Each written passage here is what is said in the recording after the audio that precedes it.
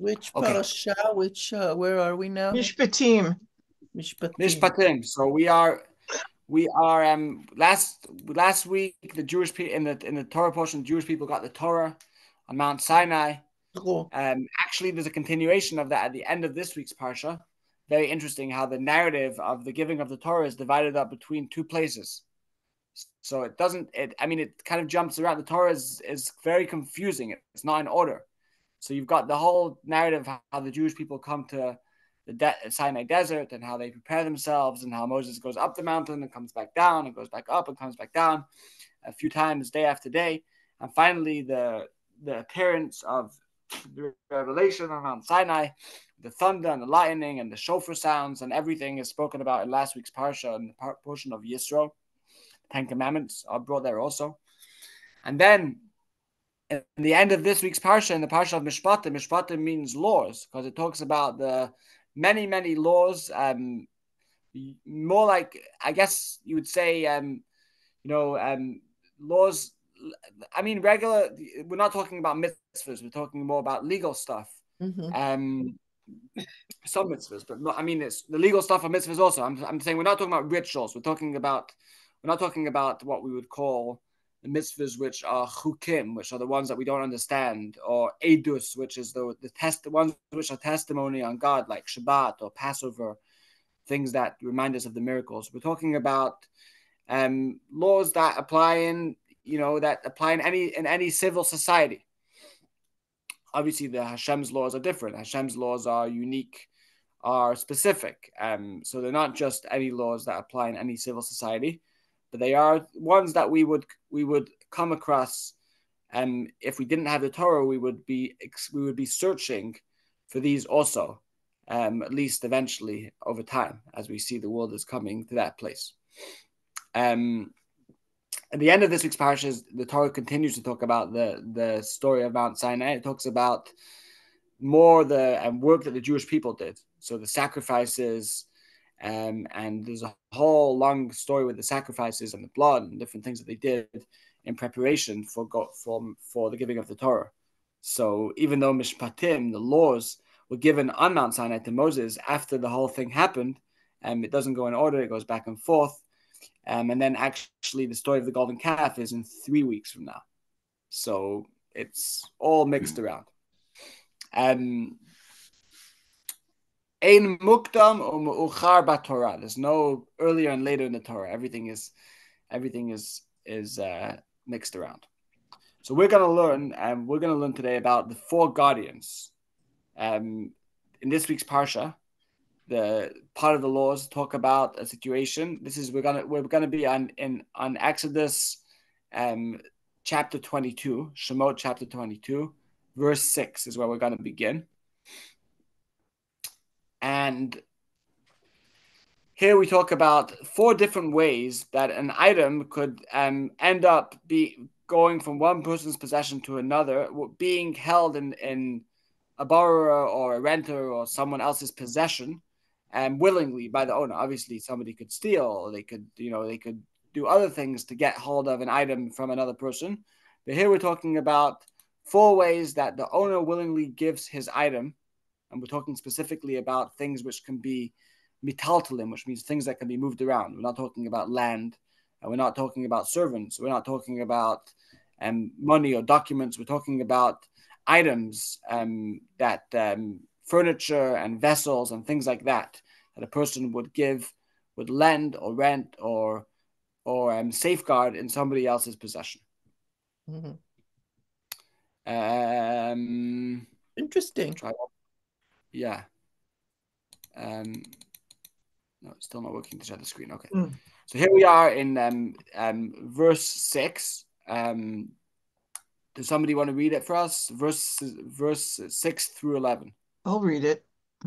Go ahead. If a person gives his friend money or articles for safekeeping and does not Sorry, pay I said it's not money. I said it's not money. It is money. So there we go. It says money or items. Or items. Yeah, yeah. for safekeeping and does not pay him for his services, and they are stolen from the man's house, then if the thief is found, he must pay twofold to the owner.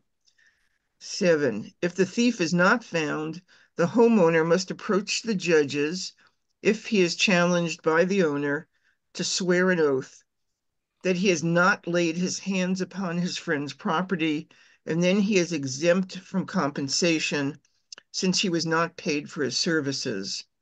In Just a every case, minute, just a minute. You're going really, really fast. I'm wondering if we can look at them one at one a time. at a time, because, for instance, the verse 7, you read that if the thief is called and if Not it's not found. found, he goes to the judges. But in the Torah, it says he was called to God. Elokim is so. I mean, what? How does we're talking about the here? We're talking about the owner approaching the one who he safeguarded the possession in his possession and saying, "Where is my item?" He says it Right. got stolen. Yeah. So where are they going to go? Go talk to God? They're going to talk to the representatives of God, which are Elokim. Elokim actually, when often we use Elokim as judgment, the group that does the judgment. So this is the base thing. This is the court of law. But you're right. It says Elokim. I understand that. I understand that it's going to be the court of law, but I think it's very important to know that in the Torah it actually says Elohim. Mm-hmm. It doesn't say judges. It's like Right. the judges are representatives of God in this case. That he's being called. I don't know. To me, it's a big difference. Yeah. I'm just reading in the Hebrew, so I'm listening to Okay. you. So I'm just aware of the differences. That's all. Uh, You want me to go on? yeah, Go on. Yeah. Okay, 8. In every case of dishonesty, when swearing an oath, whether it is about an ox, about a donkey, about a lamb, about a garment, or about any lost article, if a witness will say that this thing here is the very thing which you swore about, saying that it was not in your possession, then the claims of both parties shall come to the judges, and whoever the judges declare guilty must pay twofold to his friend.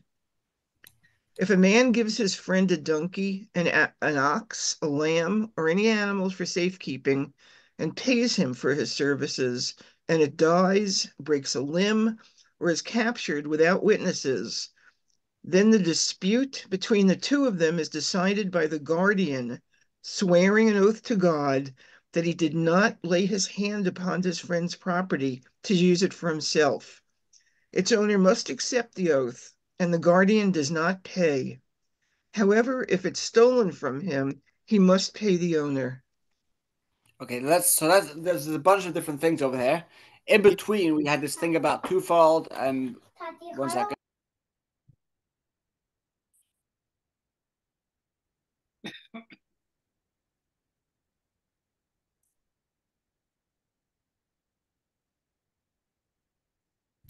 So we had the thing about paying twofold. We're gonna leave that for a second, because that's about stealing. That deals with the thief, not with the guardian.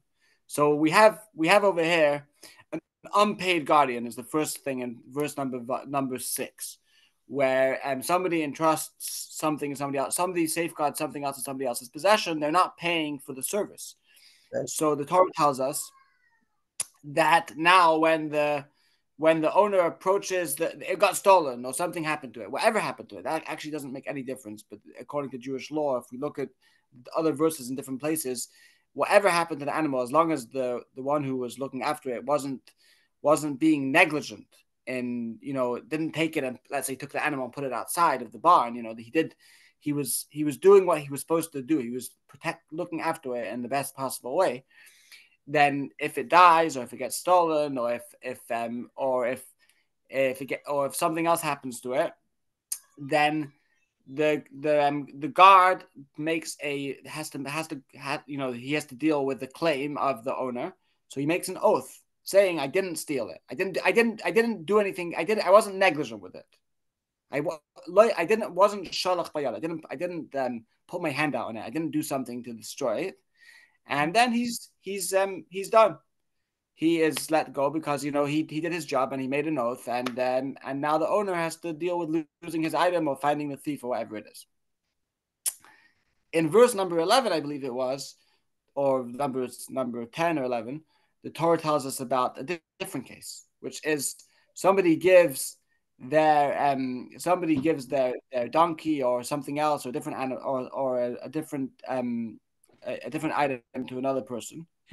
And here we're talking about when they were paid for it. So they paid for the service. If they Where, do, paid for the service, where does it say that that he's paid for it? you're not. It doesn't say it clearly. You're right. It doesn't say it clearly in the Torah. But that's how it's understood Is this like secting of all the verses. If we take them all apart, we see there's a different law. We see that the law over here is that he has to, if it gets stolen, he has to pay. Right? So it's different than the law we said before that says if it was stolen, he just has to make an oath, and the thief are has to you pay. looking at verse 9 now? Yeah, it's got paid in parens in English here, but it's got also in my footnotes from the Talmud, there are four guardians: the unpaid guardian, the Right. borrower, the paid I guardian, get, and the renter. right. So Noga's asking if it says it clearly. It doesn't say clearly that he was paid Yeah, for it. You're right. It doesn't say it clearly. I guess it's Um, between the lines. The truth is that I was just asking which verse because I didn't see it. So I thought you'd tell me which verse. Oh, But it yeah. sounds like it's not clear. Okay. I don't actually have. I'm looking on my phone now. I don't have it because I didn't. I was planning to read from the text. Looking at the to find the verse. Yeah, but it's not clear. It doesn't say it clearly, and it's all derived in the Talmud and based on looking at the different verses. What are we dealing with over there? mm, So here, in a case when somebody was, they were paid for it, paid for the service, then they if something happened to it, which was um it died or it was taken by armed robbers. So then there was nothing the God was able to do. They did their best. They took responsibility, but they did as much as they could. They protected it and they tried, but it was taken by armed robbers or it died. It wasn't in the hands. It wasn't nothing that they could have done about it. It didn't die because they were negligent. It died because they got sick. So then we say, you make the oath, swear that that was actually what happened, and you're done. You're free. But if it was stolen, I paid you to look after it, so you got to pay. So you should pay for it. Yeah. huh, So this is the second case. This is the paid guardian. So we have the unpaid guardian, and we have the paid guardian. hmm. Um. In English and American common law, that's called a bailment. If you park in a public garage and you look at the ticket you pull out of the machine, it always says this is not a bailment. So, which is proclaiming their uh, no responsibility if your car is No broken into or responsibility. Yeah. stolen. You can put it. But You they can put also it have here. signs everywhere in the parking lot. They say, don't leave your belongings, blah, blah, blah, blah. Right, right, right. But on the ticket, it will say this is not a bailment, Okay. but this is a bailment. Right. Alan, do you want to read verse number 13? I don't have the book in front of me. Sorry. Okay. Sorry about that. Yeah. Oh, Um. 13, I can read it. If a person borrows an animal from his friend and it breaks a limb or dies, and its owner is not working for the borrower, he must pay compensation.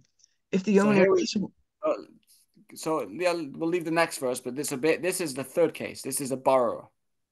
right, Now a borrower, it's a full on favor that they're getting.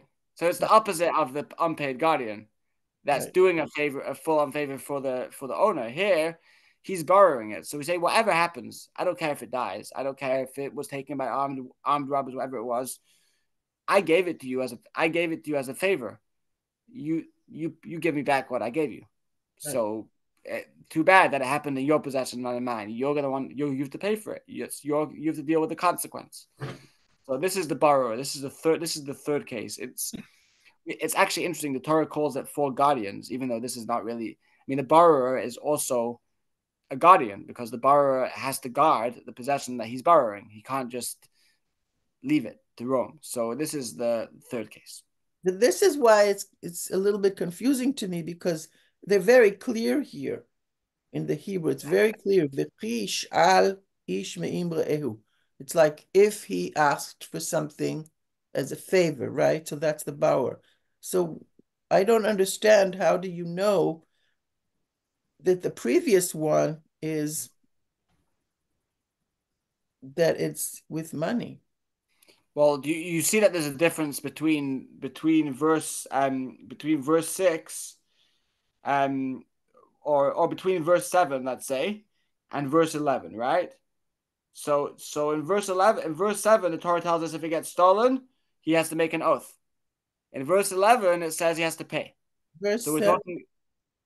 verse 7, it says, if you can't find the thief, then the balabite, the owner, the person that was supposed to guard it, is called to God. And if he didn't take anything from his, yeah, I think. Do you think the call to God is just another phrase for swearing an oath? I'm That's what wondering, that. yeah. But to me, I have to admit that I think that the English really waters down the idea here because God is infused everywhere here. It's all Yeah. about you have to be completely honest because you're going to be calling to God. It's not just a judge. Right, but you're swearing the oath to God. Right. Yeah. Right. You're right, and they have to actually. I think he has to stand in front of a Torah or hold a holy item in their hand. So there's 3 oaths in the Torah which are very serious oaths, which are called biblical oaths. Mhm. And there's this one, the oath of the guardian. The other ones are when somebody is denying that they owe money to someone, and there's one witness, or they agree that they owe some money, but they are denying the full amount. In those 3 cases, they have to make a biblical oath, which is with a. I believe they're very. The judges are very. They scare the. This doesn't apply in today's times. This is only when there was a Sanhedrin, but they basically scare the person to tell them that this is very serious and how bad. They're making an oath to Hashem, and this is one of the ways that often people would say, I'm not telling the truth because it wasn't just a regular oath; it's an oath to Hashem. Yeah, Right. You have to remember that most of these people, or all of them, did not read and write at that time. So everything is really based on did I say it or did I not? Mm-hmm. Are there enough witnesses for everything? Mm-hmm. right. Um, So and finally, we have let's go to the last case, which is verse number 14. This is the last case, which this is imsachirhu babischaro, which means if it's rented, then it has come for its rent, or it's included in the rent. Well, basically, the Torah is very brief over here, and Rashi, we have to have Rashi in the Talmud that explains. But the last case was a borrower. Here we have a renter. So in the case of the renter, it's the instead of the owner paying the guardian to look after it, the renter is paying the owner to use it. But it wasn't like they got a free service. It wasn't like they got it. It was the guy was just doing a favor. They paid for it. So here, actually, there's a lot of discussion in the Talmud. What does this mean? What is the law over here? And based on what different things, it comes out that this law is the same as the paid guardian. So just like the paid guardian, if it was stolen, they have to pay. But if it got lost in some other kind of way, which was beyond their abilities to do anything, they're not responsible. They don't have to pay. So the same thing over here that the renter pays. The renter is paying for it, so therefore they are for stealing. If it gets stolen, they're responsible because that's something you took it. You have to look after it. But if it was if it got lost in a different way, then they make an oath and they don't have to pay anything. Yeah. So these are the 4 different cases we've got. Well, we've got the borrower on one side, we've got the unpaid guardian on the other side. The unpaid guardian pays nothing in any cases. The borrower pays everything in all cases. The paid guardian and the renter pay if it was they pay if it was stolen. But they don't. They only have to make an oath if it got lost in some other kind of way. Clear? Good.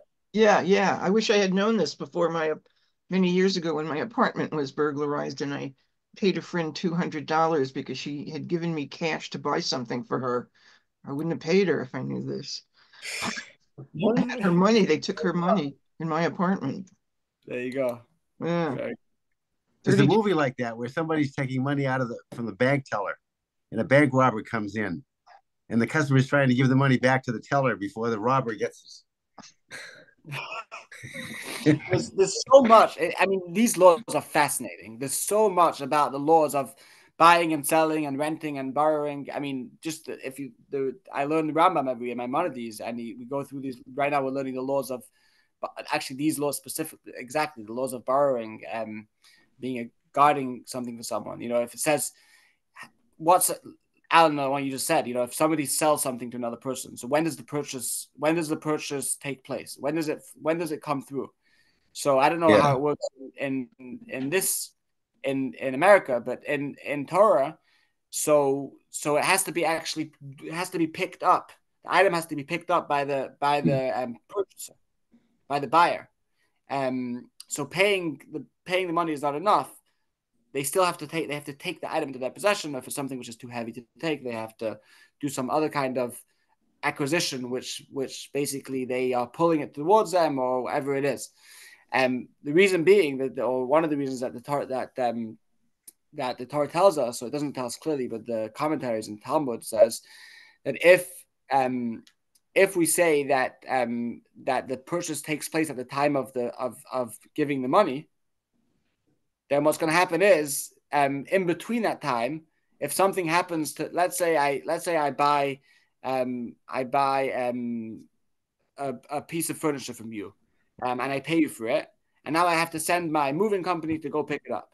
In between that time, you have a fire in your house, God forbid. So you're going to be worrying about all of your items, but you're not going to care about my item because it belongs to me already. It belongs to the other guy. So we say no. That's why. So you have responsibility. Otherwise, you have to give the money back. So it's So this is actually similar to what you just mentioned. Yeah. Completely different, not relevant to this. I don't even know if it's in this week's parsha, but just an interesting point. It's really it always amazes me when I learn this. This was just thousands of years ago that we came up with this stuff. You know, it's our grasp of human psychology and fairness and justice is just so advanced. I mean, it's not any less advanced than it is now. There's And Yeah. a lot of the modern rules are based on this, of course. absolutely. I mean, we think of, I learned in school that laws really didn't count until 1215 with the Magna Carta. Look at this. Really. The British laws that we base a lot of our laws are come from the Bible. I see that. I love it. So I just share something over here that we were going to read inside, but just it says, that it says in many places in the Talmud, Hashem created the world with a goal in mind, which was that we should refine the world by doing mitzvahs, by doing good deeds, and by being ethical according to the way Hashem wants. And it's really that Hashem created man and Adam and Eve, and then gave the Torah to the Jewish people. And what was the whole creation was for that purpose. So the whole creation was that people in the world should use their free choice to make a difference, to make the world a good place, a kind place, a place which is a godly place. But really, Hashem entrusted His world in our hands. So Hashem created the beautiful world. This is so connected with David, who we just lost. That he was very, very passionately involved in the environment and the fact that Hashem gave us this world. Hashem entrusted the world in our hands. Hashem made the whole. It says that. So why was Adam and Eve created on the sixth day of creation? After everything else, because it was like Hashem set the table for us. He set the table. He put all the delicacies there. He gave us everything that could be that we need. The world was already, and then he created man. He didn't create man before anything else was there that they should have to, figure it out. He gave us everything that we need, and he gave us the world to look after. And that's actually, it says in Bereshis that Hashem took Vayikach Hashem Elokim et Adam. Hashem took the person, man. Vayanichehu began Eden l'avdil l'shamar. He put him in the Garden of Eden to work it and guard it. So Hashem gave us the world to work and guard. That's why we're in the world, and that's why Hashem created the world, that we should work and guard it. So we are guardians as people, and especially Jews. We are guardians for Hashem, guardians over the world, and to look after the world. So we all have this relationship of as a guard or a borrower or renter, whatever you want it to, whatever we'll apply in the different cases for Hashem's world. And we have this relationship with Hashem as Hashem is the owner, and we're looking after it for him. We're not doing a very good job. It depends. I mean, it's all how you look at it. Yeah. I mean, the world is a pretty messy place, but we have to look at it from an individual space, from what we can each do as individuals. Are we doing our part? Because the world is made up of a lot of individuals. We all have a part in it, and we all have an influence and an impact on others. So the highest level of being a guardian for Hashem and doing our work properly is the shomer chinam, the unpaid guardian. The shomer chinam, the unpaid guardian, is basically saying, I'm going to do the work that you want me to do. I'm going to do the mitzvahs. I'm going to look after the world. I'm going to make the world a better place. And I'm not going to do it for any payment. Yeah, 1 second.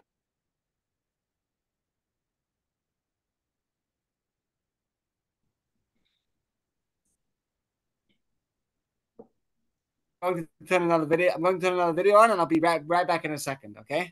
Okay. Take your time. This is great. Guardians of the world. Guardians of the Galaxy. Guardians of the Galaxy, exactly. I love it. I'm a big science fiction reader. I think like 50 years ago, Arlo Guthrie had some song where the world is in such a bad shape that we don't have to do that much to make it better. Oh, that sounds like Arlo.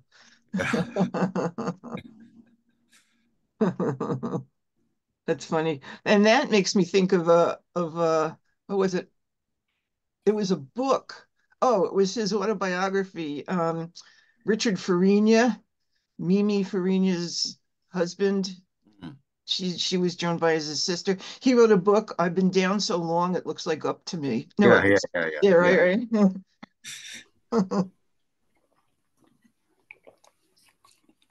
So the unpaid guardian is doing the work that Hashem wants him to do. We're looking after the world, and we're not saying you have to give me this for that, you have to give me that. No, I do it at the highest level that it says to serve Hashem is Shelo amanat lekabel pras, not without any intention of receiving any reward.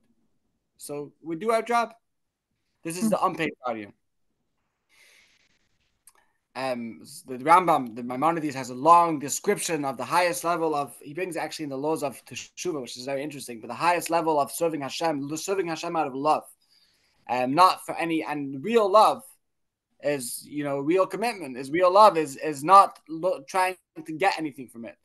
Not I'm giving you this so I'll get back this, but I'm doing this not because I'm scared of anything or not because I want anything, but only because this is the truth. This is what I'm here for. And this is the level of Abraham. Abraham served Hashem out of love. He was Avram Oavi, Avram, my lover. He served Hashem out of love. And this is the highest level of being the Shomer Chinam, being the unpaid guardian. Then we've got the paid guardian. The paid guardian is, where this is more of a regular person, but this is someone who serves Hashem with an intention of getting something from it, getting some benefit. You have to pay me something. You have to give me something to eat. Don't make me starve. I'll look after the world. I'll do what I have to do, but I would like to have something for it. But what's interesting over here is that the paid guardian is still sees what the main purpose is. So my main job is to look after the world. I'm a guardian. I'm a paid guard. My job, my definition, my job title, my identity is I'm a guardian. I'm here to look after the world, but I want some payment for it. So it's not that the world is mine. No, I'm looking after the world. I'm doing my job, but give me something for it. So this is the next level down. But again, the paid guardian sees what their job is. They do their job properly, and this is that their focus is on guarding the world. Then we've got the renter. The renter, we've already moved down. I mean, the law of the renter and the paid guardian is the same, but the renter has a different relationship with the item that they're being given. They didn't take the item into their possession in order to guard it. That wasn't why they took it. They have to guard it also. The reason they took it was because they wanted to use it.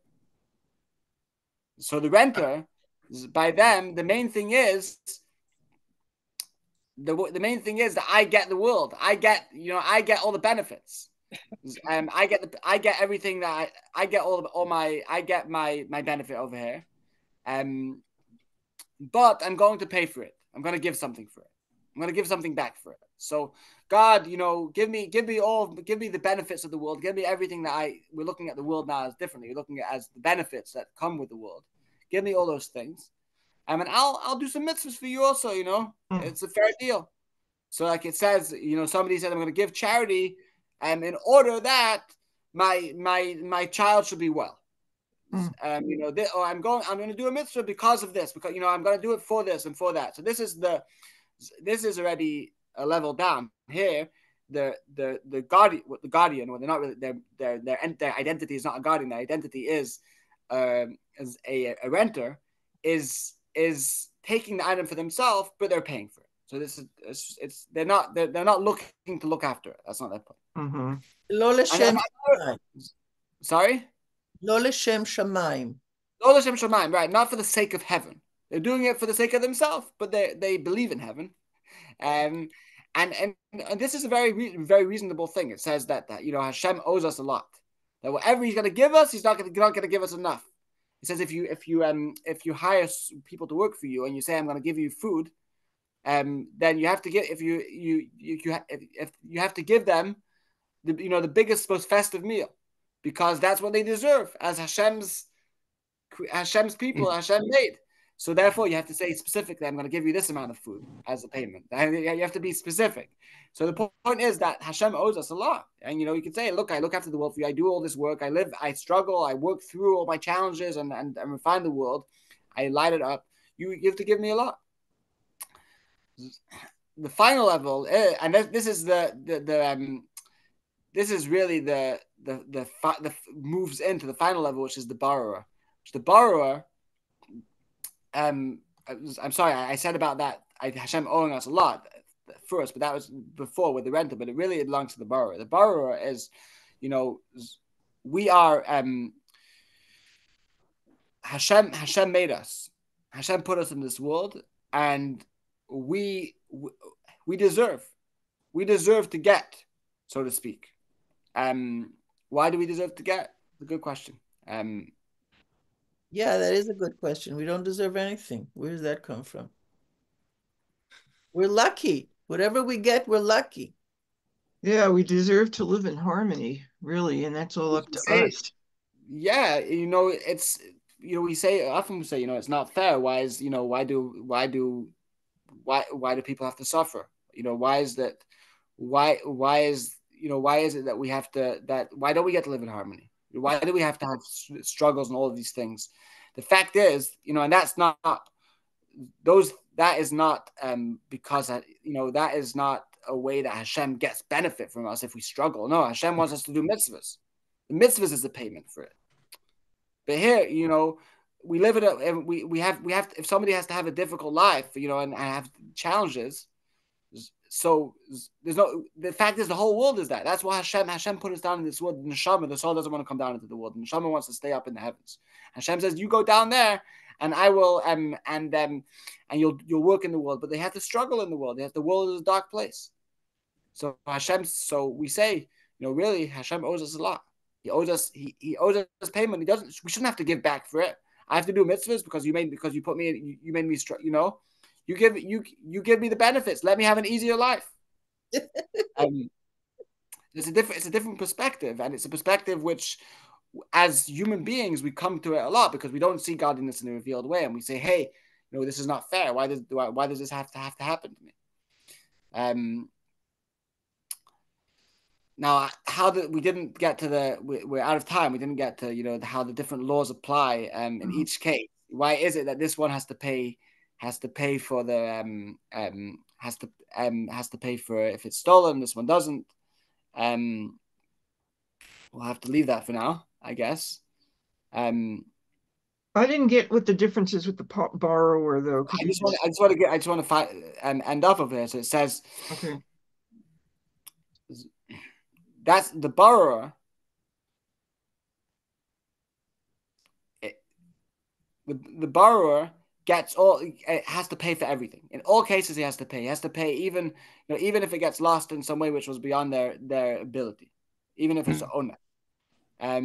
So this is what we say, that